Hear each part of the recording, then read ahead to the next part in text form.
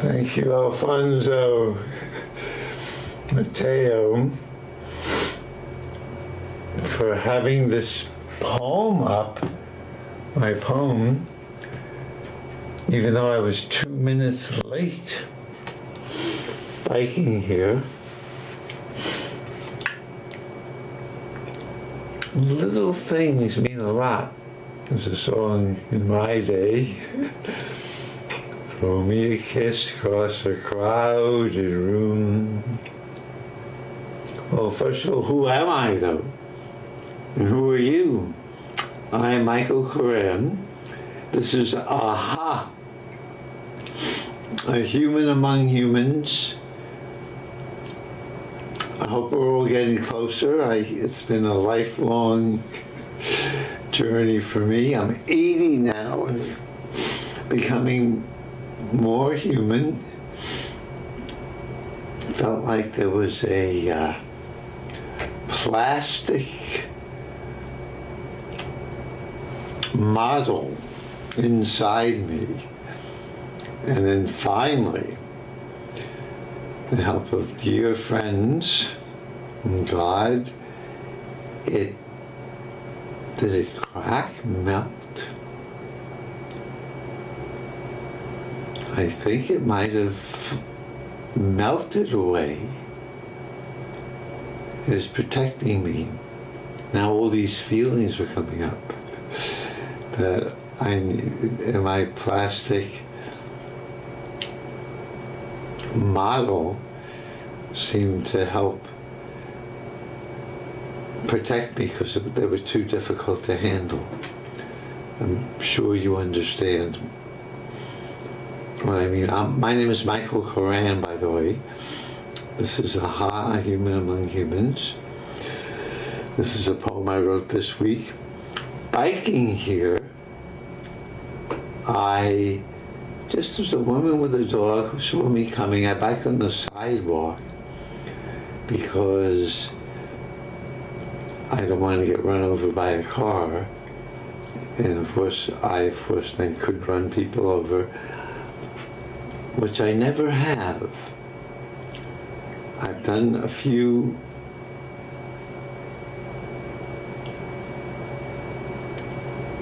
should we say bad things. Two that come to mind.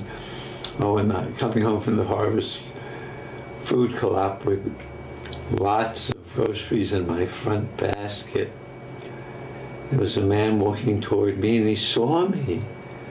So I slowly kept going and he didn't move out of the way, and I fell onto the curb, scraped my knee. I thought it took me a year, I think, for the knee to recover. And then he very kindly tries to help me up. I said, no, I didn't trust him.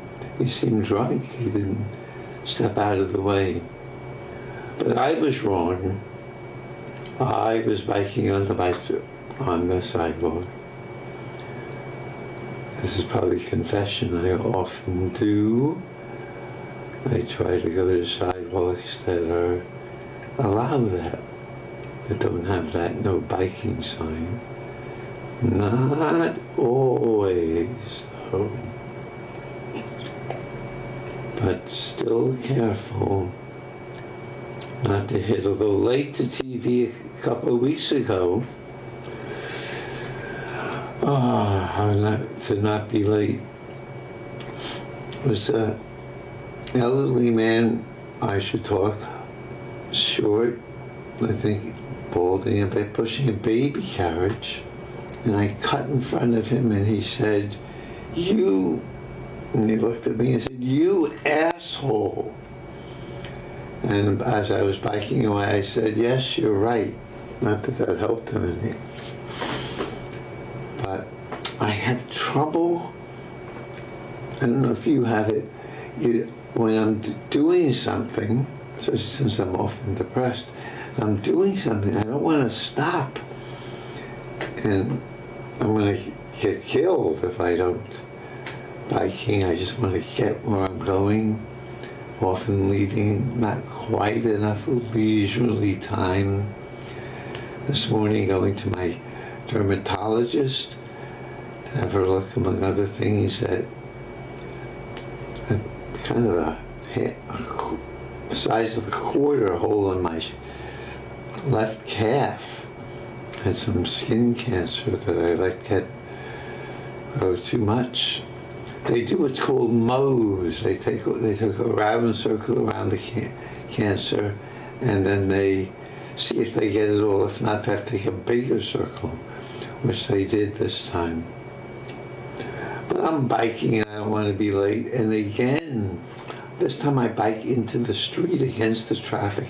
There's a little lane, not even a bike lane, and a car honks at me, probably trying to save my life. And I would love to be able, however fast I'm trying to be, to stop on a dime. We can't ask for these things. I do. I pray. God, help me stop on a dime. Psyche, help me.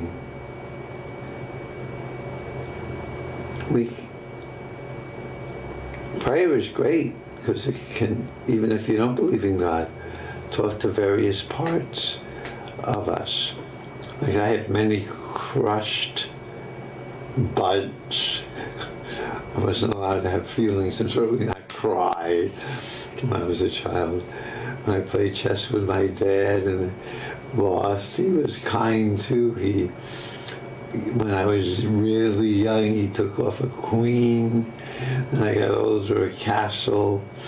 And even then, if I lost, I would cry. I seemed to have to win, alas. I couldn't lose. Now I'm a loser in many ways. Didn't get my PhD at the University of Chicago by posting a note on the bulletin board. The chairman of the Committee on Social Thought, David Green, who was a wonderful teacher, is no longer on the committee. I would, delusions of grandeur, I could decide that, and of course they decided I was not on the Committee on Social Thought. Well, we're wandering, which I do, but we have something to focus on, maybe. A brief 17-syllable, I call them high clues. High cues have 17 syllables, usually 5, 7, 5. This is a little freer than that. As my grandiose self is asking questions about everything. Energy's subjectivity. What if energy's very responsive, right? Feel the force around the sun. There's energy, lights and energy. In photons, they come streaming toward us, making all our food. You know, even the animals need to eat the plants, keeping us warm. What a gift the sun is. There's a wonderful poem,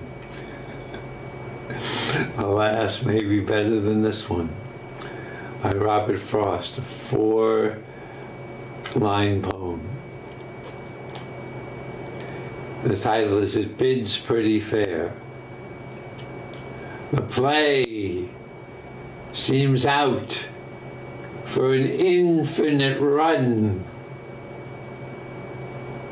The play seems out for an infinite run. Don't mind a little thing like the actors fighting. The only thing I worry about is the sun. We'll be all right. Nothing goes wrong with the lighting. The play seems out for an infinite run. Don't mind a little thing like the actors fighting. The only thing I worry about is the sun. We'll be all right if nothing goes wrong with the lighting. Will might not be the human race, might not be life on Earth, it might be rocks and water. But do they have personalities too? I don't see why not. I'm getting to know an oak tree by my home in a park. I do yoga by the tree, hug it, give it a little kiss. Well, people might not think it's too strange because I might consider it part of a yoga exercise. And I'm getting to be friends with this oak tree. Sometimes call him Mr. Oak. And I like to think he likes me too. Nice to be hugged once in a while. I mean, in the past, so many different traditions had a tree spirit that you could talk to, certainly hug. I mean, I can't imagine. I mean, trees are so wise, making it in cold weather, warm weather, storms, wise and beautiful. Divinities in their own way. I mean, whatever that means. I mean, trees were worshipped. The prophets were very angry at the Israelites and their neighbors for worshipping trees. Wanted to worship the invisible energy field, which maybe is more important. Can't quite see love or freedom. They're more delicious and nutritious even than apples. So is energy, is it subjective? There's an energy around our body. It's called the kinesphere in the dance community here. And of course it's responsive. It radiates out to you now. And if I imagine, well, I can feel you radiating out to me. With everything, the walls, colors. Do they have personalities like us? Certainly ancient people all thought that. Spirit of the forest, spirit of the bear. Thanks to the bear, when our great ancestors or great-great-grandparents killed the bear, thank you, bear spirit, for giving your life to us. We do it now when we say grace in a way. Thank you, cow, for yogurt. So, maybe I can read this poem. Energy's subjectivity. Does all that is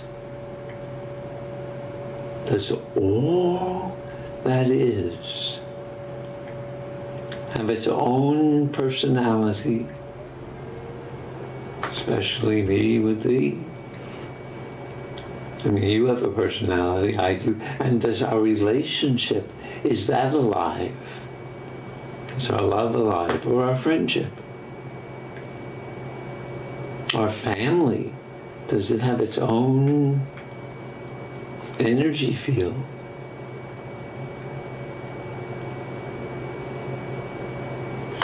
Its own personality, certainly its own energy field, its own personality made up of us? Just like we all make up. Is there a spirit of Cambridge? Feels like it. Love it. free-spirited, the People's Republic of Cambridge. And friends of mine from Cambridge moved to Lexington and moved back because everyone thought they were strange. Seemed perfectly fine to me.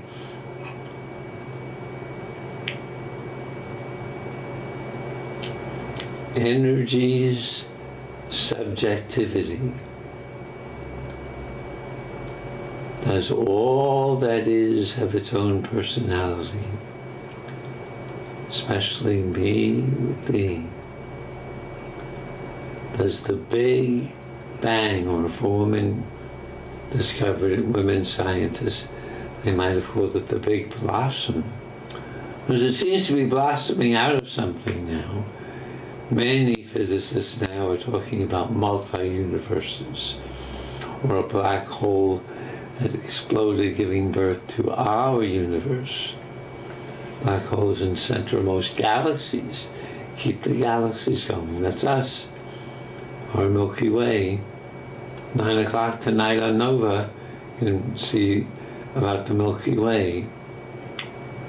But if the universe is subjective to this huge energy field with some clumps of matter, but we know since Einstein, matter too, that means our bodies are energy.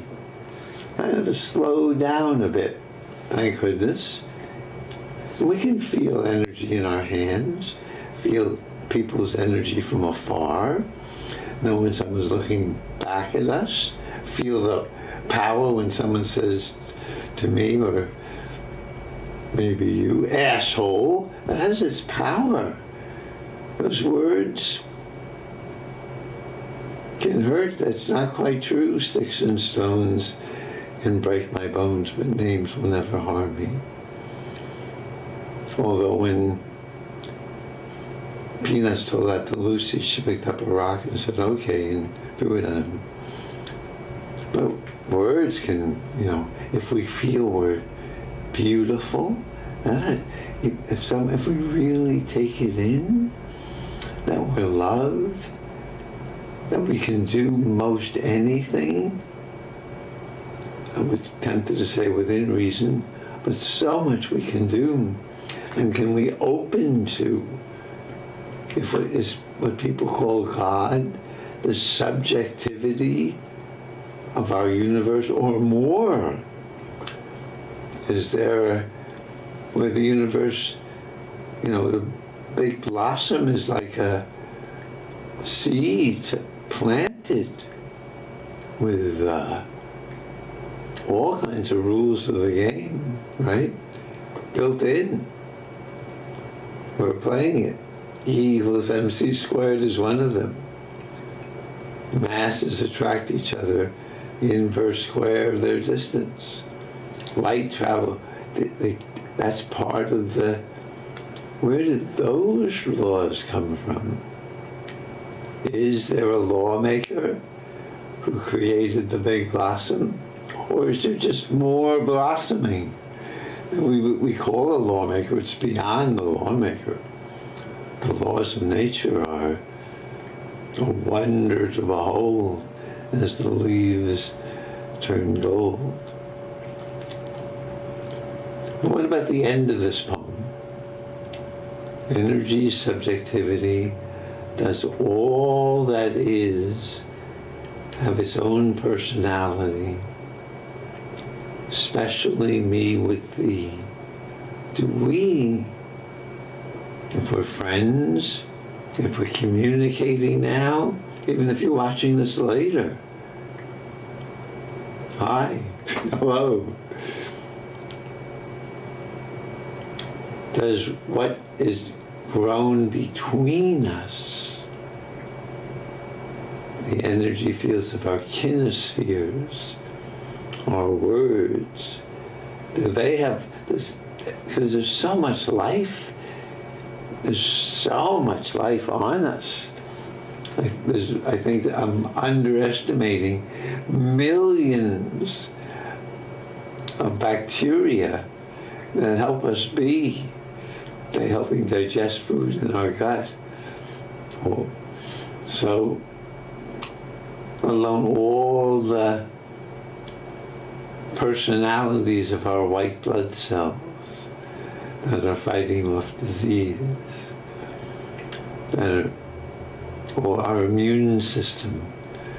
Blessed are you, immune system, for fighting the good fight and keeping us here. So what would it mean if, like ancient people, we thought the sun had a personality? Would we get along better? Would we feel more gratitude, grateful? Thank you, Mr. Sun, for keeping us warm. Would we sing to the universe? Thank you, Mr. Universe. Thank you, Mrs. Universe. Thank you, dear universe, for not being worse. That's probably mean of me to say that, but I mean, the universe, beautiful as it is, can be quite tough. Galaxies, swallowing galaxies. The universe seems to like eating. There's a wonderful story about a mouse, an indigenous American story of a mouse, of course, having its own subjectivity in the story, eventually being eaten by an eagle. And it always had wanted to fly, and now it could fly. So eating, when we're eating a chicken, if you're not a strict vegetarian, the chicken has a chance to be you. Lucky chicken. Especially if we're grateful to it. Kill it well. Let it be free range. Feed it well. So eating is a chance for subjectivities to change their personalities. The mouse become an eagle. When we die, I mean, the earth eats us, and worms too, and fish eat worms. People eat fish. We can be reincarnated in many, many, many ways.